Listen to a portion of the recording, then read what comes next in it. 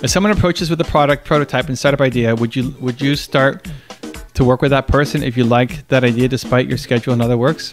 Not like. I gotta love it. When I love it, I find ways to make things happen.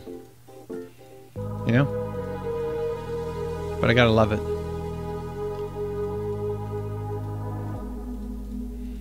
Everybody's busy. Everybody's got a busy schedule, right? Why do we pick one thing over another?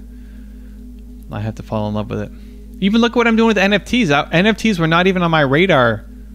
I guess they were on my radar, but I wasn't doing anything about them 2 months ago. And today I spent a good chunk of the day working on my next project. So it's just a matter of priorities. So if you want someone working with you, it's got to be enough of a priority for them.